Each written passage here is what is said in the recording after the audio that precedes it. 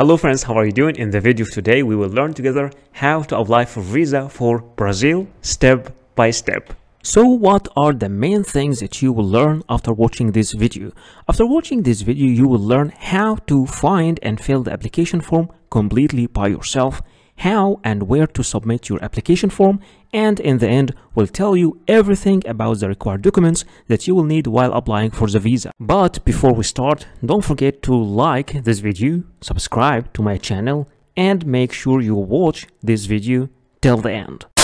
Before we go through the visa application, let's check together the visa policy of Brazil. If you click over this link, this page will appear in front of you and will show you this map. As you can see over here, almost all the countries of South America can enter to Brazil either by the ID card or with the passport without any visa. All the countries of North America, all European countries, Russia, Turkey, Morocco, South Africa, Malaysia, Indonesia, Thailand, Japan, Korea, Australia, New Zealand, all these countries can enter Brazil without any visa. For the rest of the world, speaking about India, Pakistan, Egypt, China, all these countries, all this gray area, you need to apply for visa before traveling to Brazil. So the first and the most important part during applying for any visa is filling the application form. In this section, we will learn together how to find the application form and how to fill the application form step by step. To fill the visa application form for Brazil, you can fill it here from this website. Just click over this link and this page will appear in front of you, still loading, and you choose here the language to be English, of course, and here you click after that over the visa section. Okay, you read the regulations here, and here you need to write this CAPTCHA in O1R and click start new application. Okay,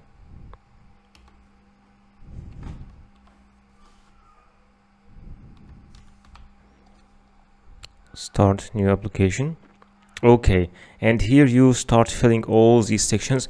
First, the general data, the visa data, and the documents, the professional data, and the contacts, and in the end, biometrics data and scanned documents. So you can just, let's start filling it together. The given name, the family name.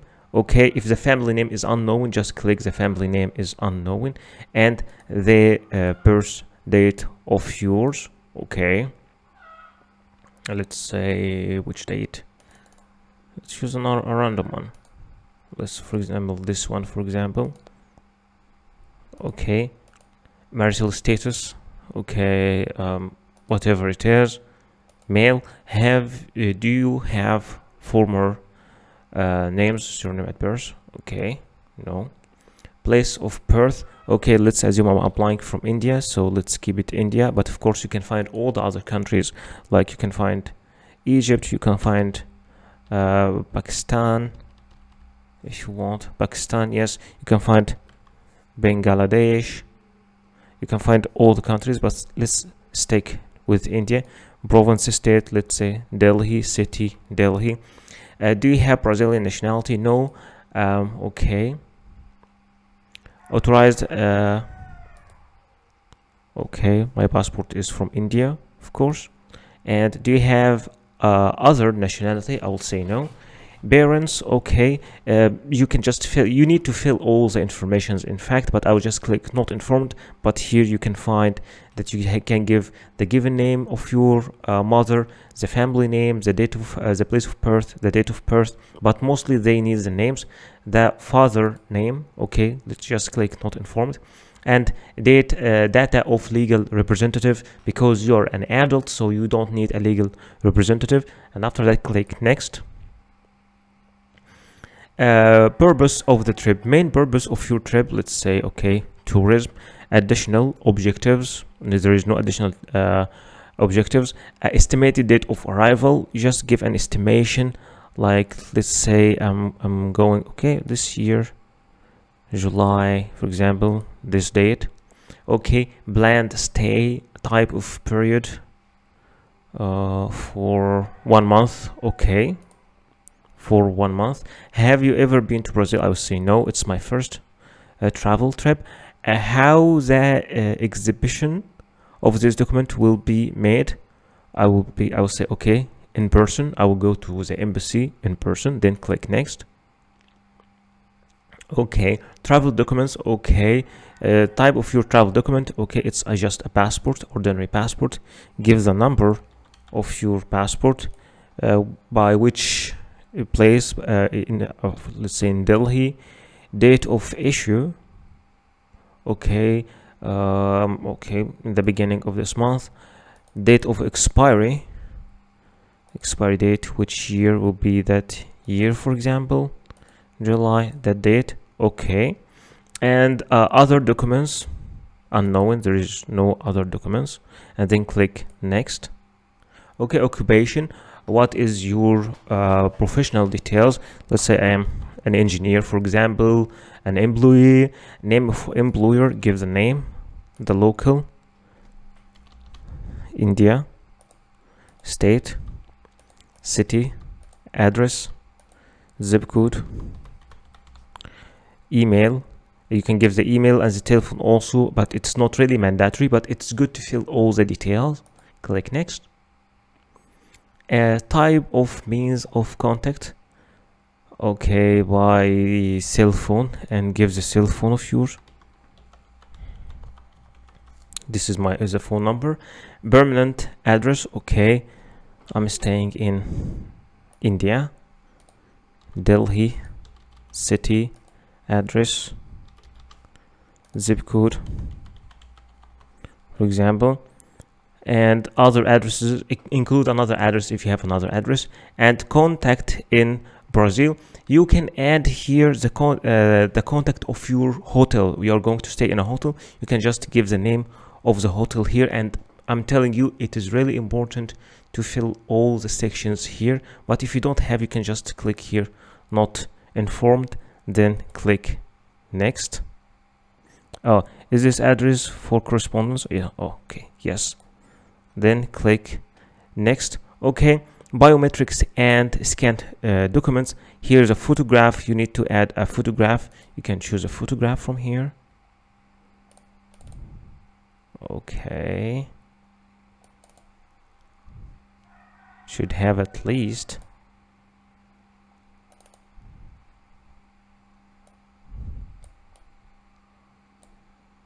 okay, let's say this picture. Okay, signature, choose an online signature of yours. Let's say it is this one, for example.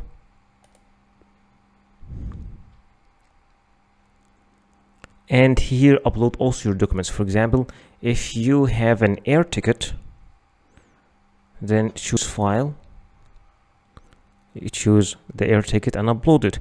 If you have, for example, a birth certificate, a passport copy, choose file and upload it. It is really important to upload whatever documents you have, and I hereby declare that the information included here is true. Then click complete application, and here code for recovery of the application. This is a code for the recovery of your application. Just copy it, Control C, and then print delivery receipt. Over here, this is your delivery receipt. This is the receipt that you will be printing and you will be taking with you while going to the embassy for applying for the visa. So don't forget to print this page. You can find all the details, like the code of the application, the number of the application, and this barcode, and they will recognize it in the embassy or in the visa application center through this unique number. The next step after that is to submit your visa application form. Of course, after you will have to take the visa form or the visa receipt that you have generated, along with all the required documents that we will be speaking about in the end of this video, and go to the visa application center. You can just Google the embassy location in your country, but I'm giving you here 3 websites of 3 different embassies of Brazil in 3 different countries, here in Egypt, in Pakistan, and in New Delhi. Let's start with New Delhi over here, and you can check here the visa. Here you can find all the informations that you need to know about the visa, like for example the visa fees. If you want to know about the visa fees, you can find the regular fee over here. Okay, and also if you would like to know how to submit this visa, this is a visitor visa, everything you need to know about the visitor visa, which is for the purpose of tourism, and they will tell you all the procedure. Like required, first you need to fill the online application form along with all the required documents, of course, and how to submit it. You need to contact them, of course. Here, let's go back to home, and in home you can find here the phone number. Okay, stand by Portuguese, and of course they are providing you here with an email, but you can also find the contact of the embassy itself. So to find the contact of the embassy, just click about the embassy over here, and address and office hours, and then okay, the exact location of the embassy, and also the phone numbers of the embassy, and the official hours will appear in front of you. If you are applying for example from Pakistan, it is also the same thing. Just let's change the language, make it in English. This is the website of the embassy of Brazil in Islamabad in Pakistan. Still loading. All right, this is the consular and visa section over here, and here they will tell you how to apply for the visa. They will give you all the information, like first you need to fill this visa application form, and this is the visa receipt that was generated. And as I'm telling you, there is a section over here for the picture, another section for the signature, and here to write your contact number. And of course, if you need to contact the embassy, click contact us, and here this is the address of the embassy of Brazil in Islamabad in Pakistan, and this is the phone number, and those are the hours of the embassy. In case you're applying from Egypt, for example, you can find also all the details here, like click the embassy here. Okay, they are giving you here also this is the address of the embassy in Cairo, this is the contact number, those are the emails of the embassy of Brazil in Egypt. So after preparing all your documents, you just need to contact the embassy either by phone or to send them an email to book an appointment and to go there to submit all your documents. So what are the required documents that you will need while applying for any visa? Speaking about your passport must be original, and it must not be older than 10 years, with at least 6 months of remaining validity, and with at least 2 blank visa pages for the stamps. In many cases, you will need also a passport photocopy. It might be 1 copy or more than 1, and it's preferred to be colored, and both data page and photo page must be shown if separated. In some cases, you might be required to photocopy every single single page of your passport. But in general, only the data page and the photo page are the needed ones. Speaking about the personal pictures, you will need at least 2 personal pictures. Sometimes only one is needed, other times 3 pictures are needed, but in general, they are only 2. They must be new, not older than 6 months. It should be clear and show your full face, and it is preferred to be with white background. And you should give normal and neutral expressions. No head or face covering is acceptable except for religious reasons. Speaking about the visa application form, in general cases you need only 1 copy of the visa application form, but sometimes you might be required to submit 2 copies or even 3. Visa forms are different from a country to another. In general cases you should print it and fill it manually, but many countries now are providing their application form in an online platform, so you can fill the application form online and after that you can print it and sign it. Anyway, for the application form you just fill it as we do in the video. In most of the visa application processes, you will be required to provide a proof of status. For example, if you are an employee, you will have to provide a letter from your employer or from your HR department mentioning your name, your work detail, and your salary. And both address and contact numbers should be mentioned also in that letter. And all letters must have an original signature and a stamp. But in case you are the owner of the company or you run your own business, then your commercial registry and your tax card must be presented. But if you are a student in a school or a college, an enrollment letter should be provided from your university or your school. In some certain cases, you might be applying from a country different than your own country. At that moment, you will need to provide a proof of a legal status, which is a certificate of legal residence in this country. And in some cases, a valid residence visa for this country can be also accepted. You will also need to provide a proof of sufficient funds, which is a bank statement stating your balance for at least 6 months. The original bank statement must show your name and should be signed and stamped by the bank representatives. And remember that cash will not be accepted as a proof of fund. You should also provide a flight reservation. It could be an initial booking, but in some minor cases, you will need to provide a confirmed booking. And remember that this flight reservation must include a return ticket. You will also need to provide a proof of accommodation. It could be a confirmed hotel reservation or an invitation from a host in this country or an invitation from an organization you are visiting in this country. For a hotel or hostel, an initial booking is acceptable, but in some minor cases, you might need to provide a confirmed booking. And anyway, the name of your hotel must be mentioned and the address and the contact number. But in case you are invited by a person, either the letter of invitation should be mailed directly to the embassy or to be submitted by you, accompanied by a copy of the passport of that inviting person. Many countries also, especially the Schengen area countries, require you to provide a traveling insurance. And you have to be careful and to apply through the companies that are accepted officially in these countries. For example, in case for Schengen area countries, there are some certain specifications for this travel insurance, like the insurance coverage must be at least 30,000 euros. And in general cases, you can apply for this insurance online. So I know that some of you are not familiar with how to make a flight booking or how to make a hotel booking or even how to make a travel health insurance. So in this section, I will be teaching you how to make all these things step by step. There are many sites you can use for booking your hotel, like booking.com, hotels, Expedia, Orbitz, Priceline, Hotwire, Kayak, Agoda, all these sites. But in this video, I will be teaching you how to make your booking from booking.com. So this is booking.com website.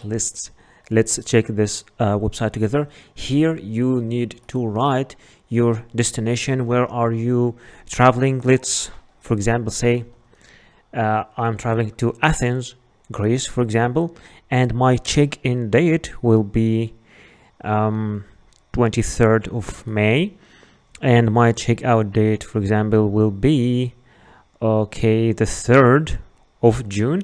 And how many people? I will say only 1 adult, and click search. All right, then here I am having all the offers here. The price here, the currency is in Egyptian pound. I would like to show it in US dollars, so I will choose US dollars over here. And that is the price for Athens, 130, this hotel. And that's for 11 nights for 1 adult. You can also make some filters, for example, like you want to topic of your base of your search, you want to arrange it depending on the distance, the cheapest, the price, the cheapest first or the lowest first. Okay, let's see if we can get much better offer. Okay, there is also some other cheaper offers. 107 for 11 nights. This one, Zorba's hostel. There are many offers. So, and also you can see the score of each hostel as the experience. People are giving reviews also. So let's check something which is okay. This one is with good review. So let's check it. For example, once you open the hostel page like that, you will see all the pictures inside the hostel and your details, and you can also get some informations about the facilities, the house rules, the guest reviews. Also, you can read the guest reviews here to know about the experiences they had there. So there is a single bed in a male dormitory room. All right, so, and this is the price. Okay, price for 11 nights. Okay, there are two different prices here, but this one is with breakfast. Breakfast is included. So let's say that I don't want a breakfast. I will take my breakfast outside, so I will choose one. And here they are telling you what are the extra things that you'll find. It's one bunk bed. There is balcony, city view, air conditioning, soundproof terrace, and a free Wi-Fi. You can even see more here. So let's say I'm okay with this choice. I will click I will reserve, and once you click I will reserve, okay, there is free cancellation until the 21st of May. So there's free cancellation also. No payment needed today. You will pay when you stay, so you can pay in the host itself. You are booking the last available single bed in male dormitory room we have in Athens place. Okay, are you traveling for work? Yes or no? I will say no. And here you give your details: first name, last name, email address. It's very important. Confirm email address. And I'm telling you, it is much better to register, because once you register, you already give all your details, and you don't have to fill your details over and over. After filling all these sections, add to your stay. I'm interested in requesting an airport shuttle if you want a car to take you from the airport or something, or do you have any special request? And once you just fill all these sections over here, you just click on final details.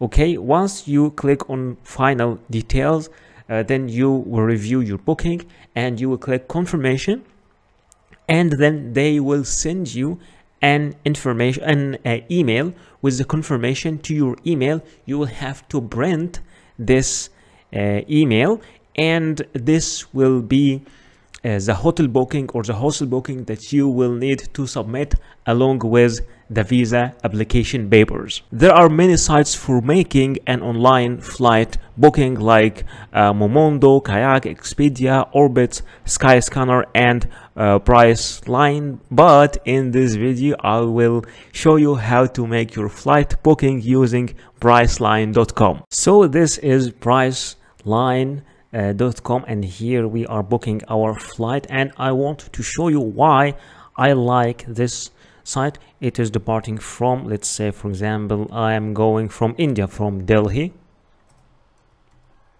Indira Gandhi, and I'm going, for example, to Sri Lanka, for example, Colombo, Sri Lanka, and I am only one adult. What I like here is they are showing the prices, the cheapest, like depending on the day you can choose the cheapest price depending on the day, so you have more flexibility. So let's I will travel as a 24th, for example, and after that the second date. Oh no, I wanted to check, wait, I want to check both prices. Okay, this price over here and this. Okay, this one is also cheap, so no, again this one till this one. Let's check it again. Okay, done. And once you click done, this page will open in front of you and they will show me all the deals and all the prices. All right, so this is the price for a round trip from Colombo, from Delhi to Colombo, and they're even giving me the name of the airline. It is Vistara, and there is also some other prices here like Air India. Okay, so let's just click on this one.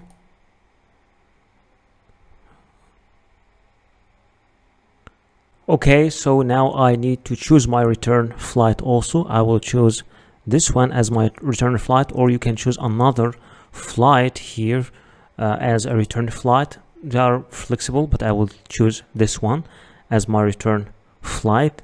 And here I have my departure flight, and I have also my return flight from New Delhi to Colombo at the day, and from Colombo to New Delhi at the day. And now I need to make a checkout, so I will click here, continue to check out. Okay, if you would like to add any other things like a car shuttle to take you from the airport to your hotel or your hostel, then you can just add it. Or you can also add a hotel here from Priceline, but I will say no, I just would need to continue to the checkout. I'm not adding any of this of these things. All right, okay, so here you give your first name, your last name, your date of birth, and this middle name is optional, so just let's give some informations here. Date of birth also. Okay, just 1 second.